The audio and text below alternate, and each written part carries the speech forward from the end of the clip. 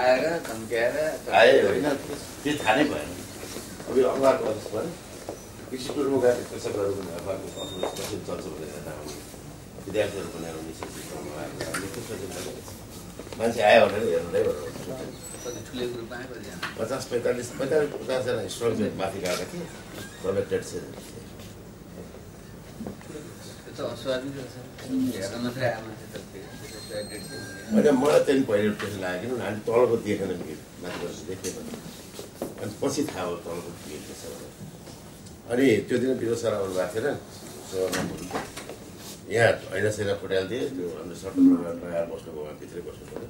एकदम आतङ्कपूर्ण थियो अवस्था कुटपिट त मलाई पठाएको समाज थिएँ साथीहरू सबै पिएका त्यो जान्दाले बेसी नराम्रो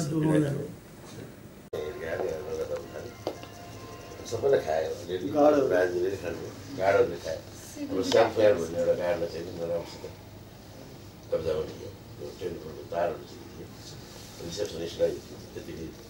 राख्यो अभद्र व्यवहार रिसेप्सनिस्टमाथि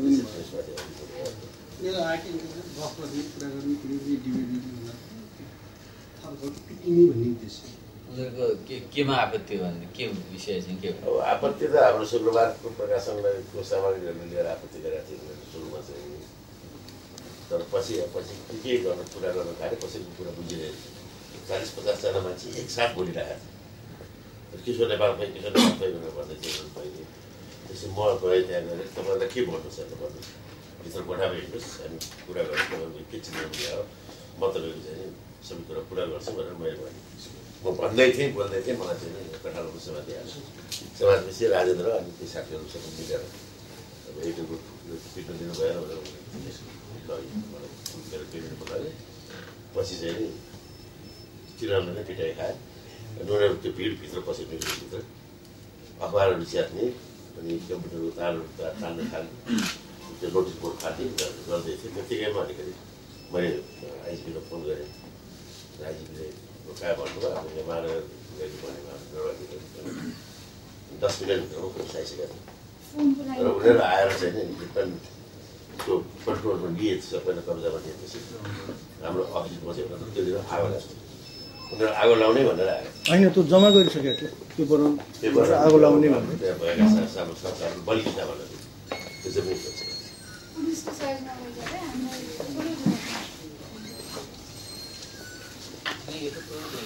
मात्रै होइन धेरै एउटा संसार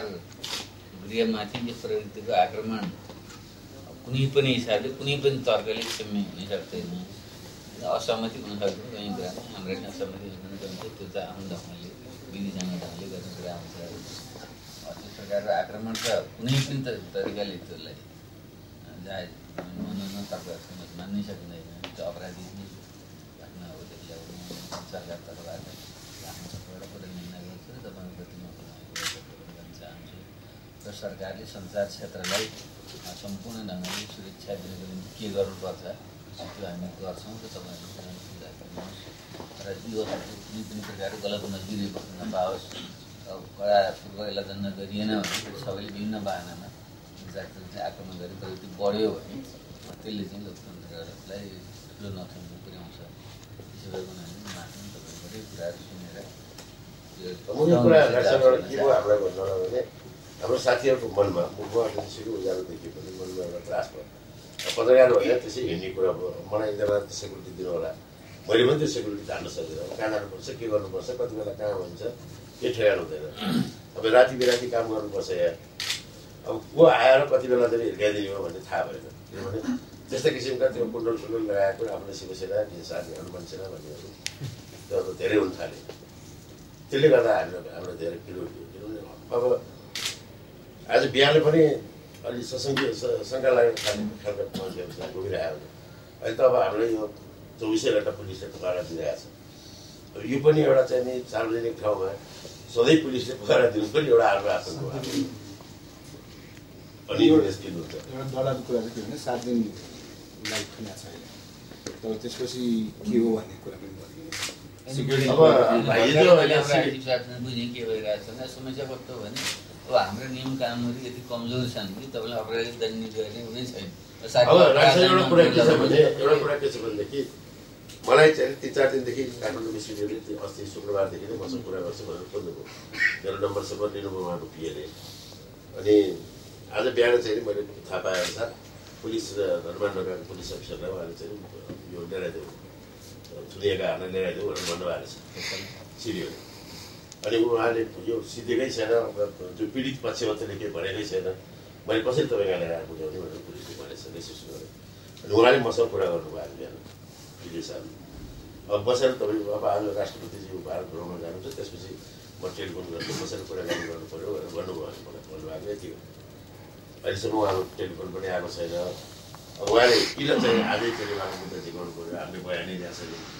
हामीलाई भर्खरै बयान लिनु बोलाएको छ, अब विधेयक आएको छैन। अब 7 दिन त उनीहरूले त्यसै पनि छुट्न पाउने त अधिकार पाइसकेका छ।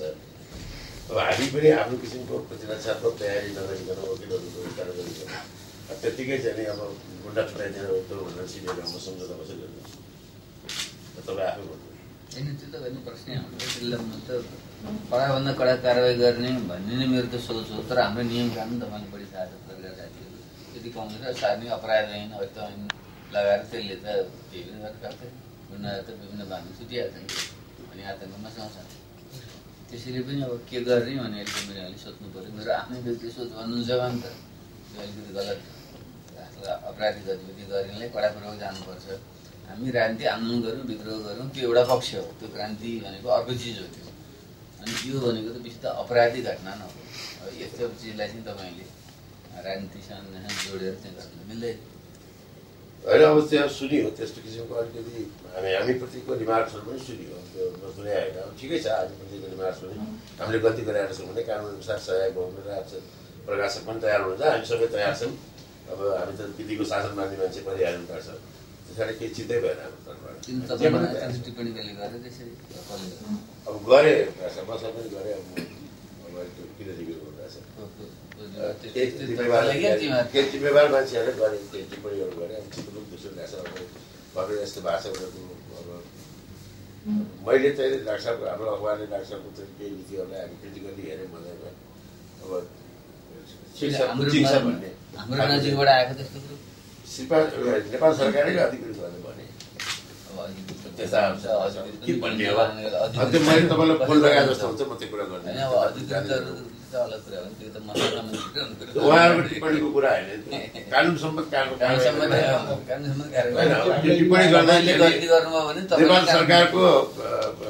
काम गर्न बसेका कर्मचारीले राजनीतिक टिप्पणी गर्दै पत्र पत्रिकाको बारेमा, सम्पादकको बारेमा, प्रकाशकको बारेमा टिप्पणी गर्दै हिँड्ने काम त होइन। भएको अनुसार कानुनमा हुने काम गरेको भनेको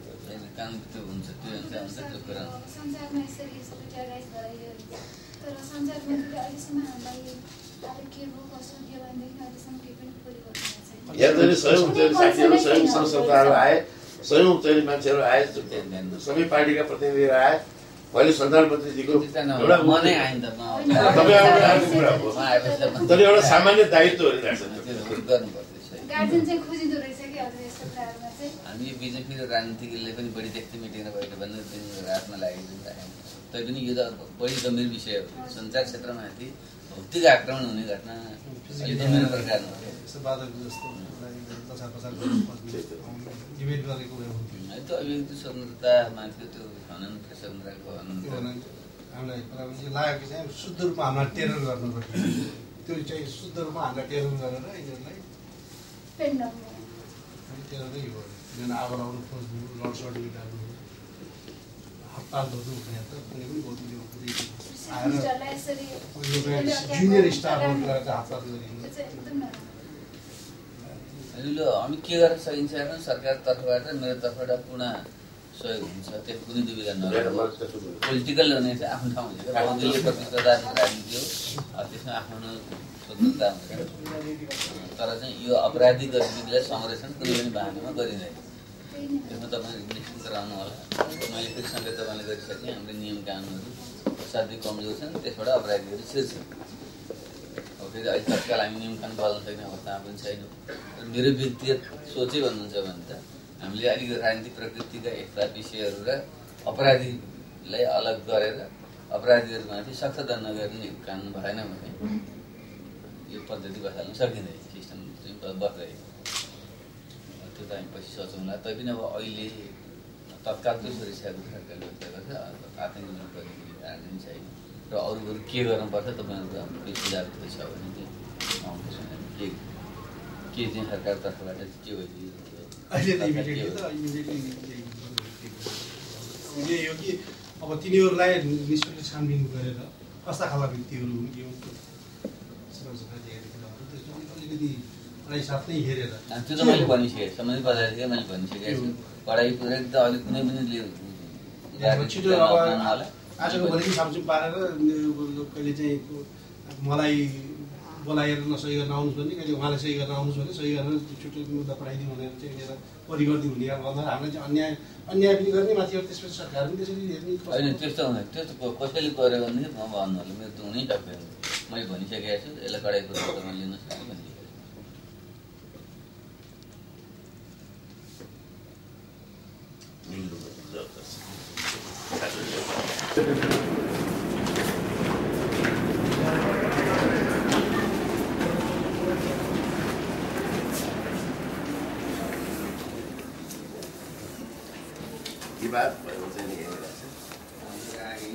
यही मलाई मेरो प्रशासन सभातिर यो बहिनीको त्यो टेलिफोनको चार साथ अनि यहाँबाट मलाई भित्र लगाएपछि यहाँ आएर यो हामीले सिसिटिभी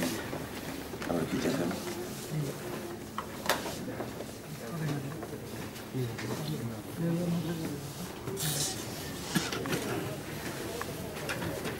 उपेन्द्रजी थोरै यता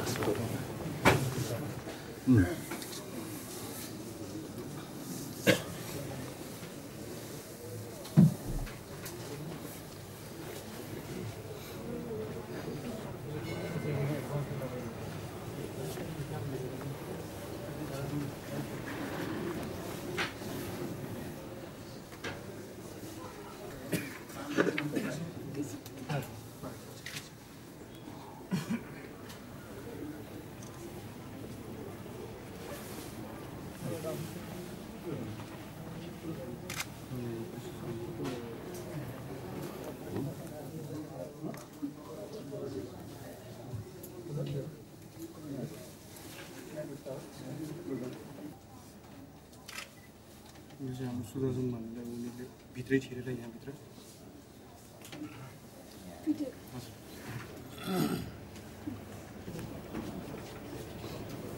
त्यति बेला यिनीहरू यहीँ थिए त्यो भित्रबाटै यो बेला उनीहरूबाटै यिनीहरू निक्लेर यिनीहरू नै हुने यिनीहरू भाग्न थाले अलिअलि चाहिँ भागो पनि भ्याए पछि यो पुलिस आइसकेपछि अनि मात्रै समात्यो अनि भाग्नेले चाहिँ फेरि हामी आउँछौँ भनेर भएको छ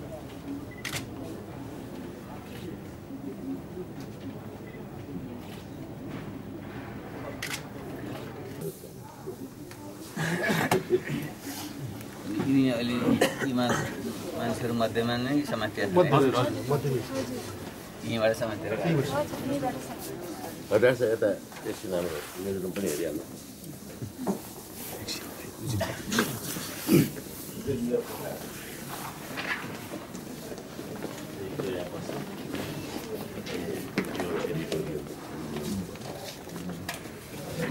त्यसपछि हाम्रो इकोनोमिक सोसाइटी सेक्सनहरू छन् यतापट्टि हाम्रो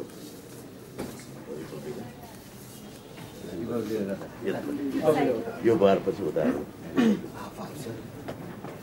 एडिटरहरूको चेम्बर चाहिँ सँगसँगै छ उतापट्टि कसमसको यतापट्टि